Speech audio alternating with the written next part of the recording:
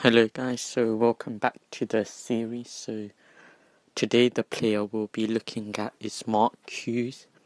So many of you will probably know Mark Hughes through his managerial career, but he had a pretty good career as a player. He started off with Manchester United for about 6 years in his first season, and it was probably not his most successful because he left to go to Barcelona, and in that time he also went out on loan to Bayern, and when he returned he came back to Manchester United, and he also played for the likes of Chelsea.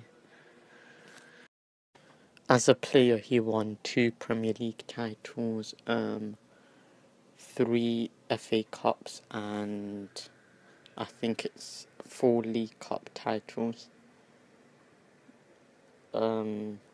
Yeah, and he won 2 European Cup winners' cups as well.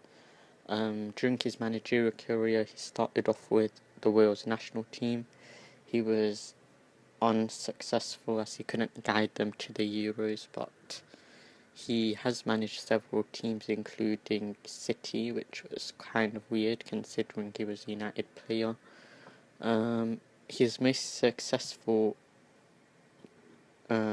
managerial career was probably under Stoke, where he made them finish 9th 3 times in a row, which was pretty impressive. Going back to his footballing career, he was the first person to win 2 Player of the Year awards in 1989 and 1991. Anyway, thank you for watching, and remember to subscribe and like the video.